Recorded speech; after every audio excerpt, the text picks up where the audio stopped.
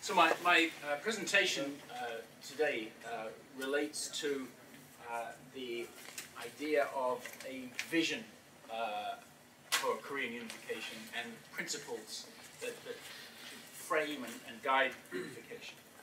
Since President Park's Dresden speech, there's been a lot of discussion about unification in relation to the opportunities it presents. She used the term bonanza for the potential of, that could arise out of unification. And I think it's important in thinking about unification as something that creates opportunity rather than simply a pile of problems that can appear insuperable.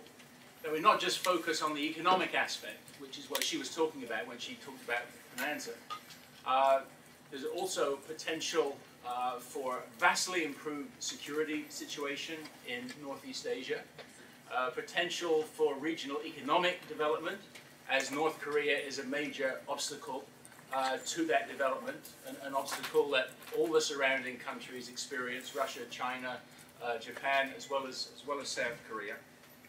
But what I want to talk about today is looking at the idea of thinking of unification as an opportunity, thinking of the opportunity for Korea and Korean people to reconnect with their history, which is maybe an idea that hasn't been given too much thought and is perhaps something of a striking or radical idea.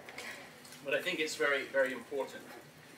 The Korean ambassador to the US, Ambassador Ahn, at a recent conference at CSIS that Dr. Cha organized and hosted, talked about unification in terms of, it's no longer if, but when. And the when could be extremely soon, therefore it's important to prepare now. And what I want to say or emphasize today is preparation is not only about the politics, the economics, the contingency planning for various scenarios that might arise, but also about the vision for the new country that would be created after unification occurs. And that is the focus of a new book that's recently come out in Korea. It's called The Korean Dream, A Vision for United Korea, by the founder and chairman of Global Peace Foundation, which is the organization I work for, Dr. Hyunjin Preston Moon. This book was launched end of September in Korea. There was a conference accompanying it. Dr. Cha was there and spoke there. And the book covers a lot of things, but at its core is focusing on this issue of a vision for a united Korea. I'd like to first of all make a couple of remarks about the importance of vision at times of transformation. At times of extended social order, whether within a country or in the international system, issues of vision don't get talked about very much because the underlying principles are often assumed and accepted by everybody, the rules are accepted. But at a time of considerable transformation, as we are experiencing at the moment, then the question of vision becomes extremely important in terms of determining your ultimate goals and directions and the principles that you want to follow to guide you there. So in the current setting, with the end of the Cold War back in '89, that order, that Cold War bipolar order collapsed, and at the time President Bush Sr. talked about a new world order. The new world order has still not emerged. The new world order is something we're still looking for, and there are competing versions and ideas about what that new order will look like. That's something that Henry Kissinger in his most recent book, World Order, talks about the competing ideas for a global order. And one of his main points is that the European-based vision of order based on the Westphalia system is not going to work for a global order. because both its premises and its practice are too different from what is the present situation in Asia. So let me quote something that Kissinger said. This was actually, he said, in the first Asan Institute Memorial Lecture back in 2010. When one talks about world order, about peace and conflict, the issue always comes down to this. Does there exist a vision of the future? And does there exist the ability and commitment to achieve it? Societies cannot simply live by consuming what they have already done. And in today's world, there are so many changes taking place simultaneously that only those societies that can develop a vision for the future are going to be able to handle them, handle the great number of changes that are going on. So my contention is that in a time of great transition and transformation, you have to start off and do all the practical things within the framework of a vision that you have to articulate, because you're breaking new ground. And the unification of Korea would definitely be a major transformation, not just for the Korean Peninsula, but for the region, and indeed for the world, as it would mean basically removing or ending the last vestige of the Cold War ideological division that took place. Let me, just to underline the importance of vision and principles, say a brief word about the country that we live in, the United States. The founding of the United States was also a tremendously transformational event in world history. And the founders thought it necessary in pursuing that change and separating from Britain to not only lay out their complaints against the British Crown, but to lay out fundamental principles upon which they wanted to build the new nation. And that's in the Declaration of Independence. And I recognize that there's scholarly debate about the relationship of the Declaration and the Constitution. But I stand with Abraham Lincoln on that and see the two as very intimately connected. I think I'm in good company there. The point about the Declaration of Independence was that it laid out principles that had resonance beyond the time and place in which they were articulated. So they became a thread through American history, a touchstone against which American practice could be judged, and that was what happened in the Civil War. The Constitution already made compromises with the system of slavery, but ultimately those compromises were challenged in the Civil War on the basis of principles articulated in the Declaration, and that's what Lincoln did in his Gettysburg Address to connect those two things. Those principles also became a standard, a hope for people in other parts of the world living under various types of authoritarian regime. So I mentioned that as a historical example we're all familiar with, because often in dealing with the practicalities of politics, international relations, economics, all of those necessary practical things, that larger framework can be forgotten. Now, in Korean history, Korea has, one of the things that this book does is to draw a parallel between the principles stated in the Declaration of Independence in the United States and historic principles that have run like a thread through Korean history. The historic principles expressed most fundamentally in the principle of Hongik Ingan. Hongik Ingan is associated with the legendary founder of Korea, Dangun, but has been a practical principle that has sort of been a compass and touchstone for Koreans at times of crisis through their history. Hongik Ingan means, roughly or broadly speaking, to live or act for the greater benefit of all humanity.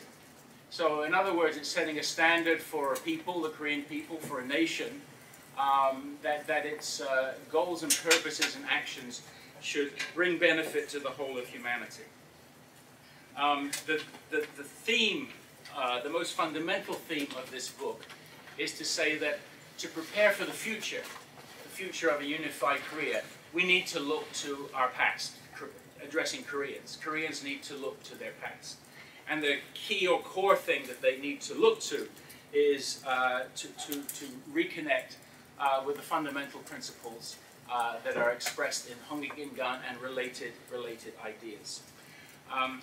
Hongik-Ingan is not just ancient history. It was an important principle that was expressed by many groups and organizations in the very critical period from the decline and eventual collapse of the Chosun dynasty in the late 19th, early 20th century, and then under Japanese colonialism. The Daejongyo movement, which was appealed to the ancient principles and traditions of Korea, it's thought of today as a native religious movement. But the significance in the early 20th century was that these were people who looked to those principles as the basis for creating an independent nation. So many of the followers of Daejongyo were among the signatories of the Korean Declaration of Independence, which sparked the March 1st, 1919 independence movement. And those people who subversive activity. Gives it all the meaning to standing or crawling in. They're crawling. And basically all of the signatories of the Declaration of Independence look to and recognize the importance of this principle. More recently, in more recent times, after the Second World War, when the Koreas became divided politically, the Ministry of Education in the Republic of Korea developed a curriculum, national curriculum for the schools, and the mission or vision statement for that curriculum cited Hongik-Ingan and the Hongik-Ingan principles as the foundation for the Korean education system. That the qualities and values implied in the Hongik-Ingan principle were what the education system sought to inculcate in students as future citizens. So, we're not just talking about, mythical history or something very ancient here. This has been a living principle that has guided activists in Korea through the course of the 20th century. So, almost all of the important figures in the Korean independence movement in the early 20th century had a vision for the type of nation that they wanted to achieve. And that vision was not simply to be free of colonial rule, to be independent, but to become a nation that would make a major contribution in the world.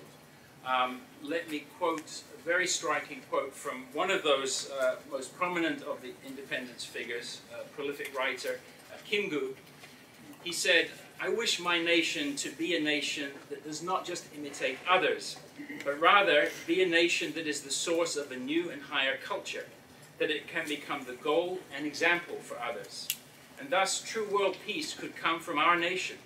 I believe that this is the Hongik-Ingan ideal of our national ancestor, Dangun."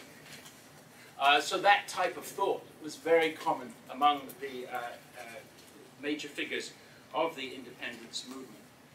So my proposition is that as the prospect of unification is now something that's on the table and being discussed, it's creating a moment to reconnect with the aspirations of those figures of not that long ago, of the earlier part of the last century, to reconnect with their aspirations for the future of the nation, and to revisit the sort of discussions they had about what sort of nation that should be. Their aspirations, of course, were cut off in the course of the 20th century, first by Japanese colonialism. Then, of course, that period from 45 to 48, there was a great deal of hope that, yes, there would be a unified Korea, democratic elections, but fed by the idea and the vision that this united nation would be built on these historic Korean principles and become a very special sort of nation. That's what guided those people. That didn't happen because of the circumstances, as you know, of the Cold War, the ideological division. Instead, two countries were established, and the Korean War occurred.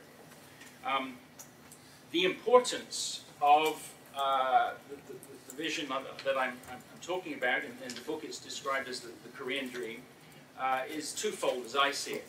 It's practical importance. In relation to North Korea, unification between South and North is not simply a matter of economic development, of political negotiations and organization. It's also the coming together of a separated people. I mean, Koreans are a remarkably homogeneous people, culturally, ethnically, linguistically. In the course of the past 65, 70 years, of course, the numerous social, cultural differences have developed between people of the North and the South, and even certain linguistic differences. But still, that's 65 and 70 years compared with a several thousand-year history before that, where there's shared culture, shared traditions, and shared understanding. I think that this is an aspect of unification that the Korean government recognizes.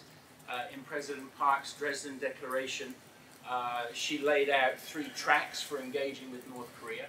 The 3rd track involved cultural exchanges and actually looking for a common cultural ground and foundation between the two peoples. In relation to South Korea, I think this sort of vision can provide a basis for unity and cooperation among South Koreans in working for unification or approaching unification. That can bridge the ideological and political divisions that are very alive and strong and sort of seemingly a permanent feature of South Korean politics. Those differences relate in great part to different perceptions of the North, different perceptions of history since the division of the peninsula. And it seems to me that a vision that stresses Koreanness, that is shared by all Koreans, or Korean identity, and a perspective on history that stretches far back beyond the 1945-1948 period when division occurred, can be a powerful force or a powerful framework for the possibility of cooperation between the, up to now, conflicting views within the South. So that's my thoughts and presentation on the issue of from the book, on the issue of vision. Second major point I'd like to mention more briefly is that one thing that the book stresses, and actually was emphasized in the book launch event in the conference, is the role of popular engagement in the process of unification. Repeat again that unification will not just be about governments or even private investors. We've stressed that unification will be a coming together of a separated people. We talked about Korean history and Korean character and identity. So there's a need for people, for popular engagement in the process of unification. And that should be on the foundation of a shared vision for unification. So that, in part, is a process of education and getting people on board, showing the advantages, the opportunities. But more than that, it's not simply a PR campaign to get people to say, yes, when they're polled, I support unification. Whereas now, still, I think, especially among the young, many are saying, no, or not yet. But more than that, it is to get people engaged through practical action. And the means of engagement is through the activities of civic associations and NGOs. Those of you who know your Tocqueville will know that he places tremendous importance on civic associations as the sort of lifeblood of a vibrant and healthy democracy, because of the engagement of citizens that it encourages and brings about, the taking of responsibility by citizens.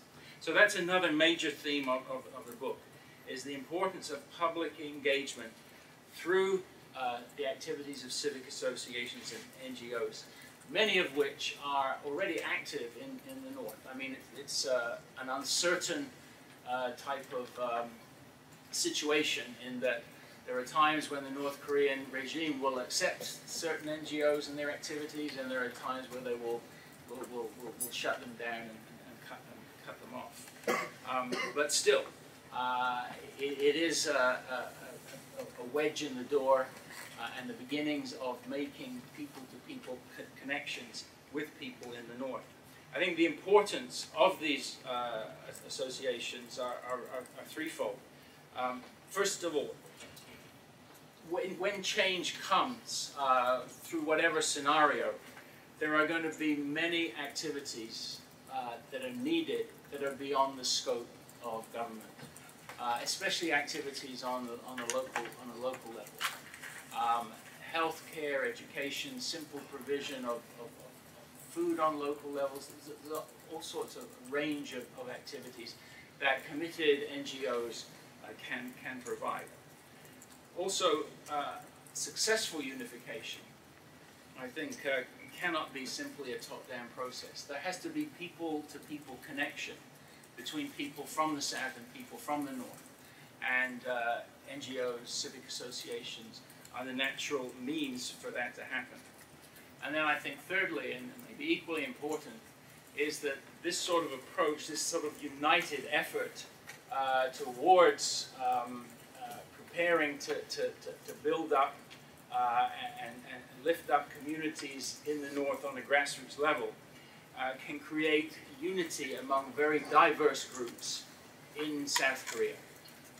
One of the things that took place at the recent conference, which the book was launched, one of the co-sponsors is an organization called Action for Korea United, which is a coalition of almost 400 civic associations and NGOs that are involved in one way or another with North Korean related issues. These groups represent different faith traditions: Buddhist, Christian, both Catholic and Protestant, Confucian-based native religion, political views of left of center, right of center, and also humanitarian groups and human rights groups, which in the past haven't always seen eye to eye on how to engage with the North and what issues are the most important. So for all those reasons, this sort of coalition can form the basis for a type of public-private partnership with government, a united basis for looking to rebuild North Korea through not just investment and government activity, but through popular-based movement of engagement with people in the North. That's the second point I want to make. And just in conclusion, I will say, obviously there's many difficulties are going to appear on the path to unification. Some of them are foreseeable, and people are doing contingency planning in Korea in the Ministry of Unification. Dr. Cha has a group that's looking at certain aspects of what needs to be prepared for. And there are many people thinking deeply about the foreseeable challenges. There are going to be some unforeseeable ones. Nobody knows exactly when or how change is going to happen in North Korea. But the end result, looking at where unification might end, would mean, can mean that Korea will play a much larger role both in the region and the world. a unifying Korea, once it gets through the transition period, will clearly have a much larger economy. Economists talk about it rivaling or surpassing that of Japan. It will have a powerful regional role because unification will open the door then to regional integration, to at least the possibility of serious discussions about security arrangements, certainly much greater economic integration. North Korea is a bit like a dam holding back the flow of economic growth and prosperity in many respects. And then finally, relating back to the Hong Ik-in-gan idea, a united Korea would have a powerful demonstration effect to other areas of conflict in the world as a model of conflict resolution, and generate a large number of international public goods. And I will conclude there. Great, thank you.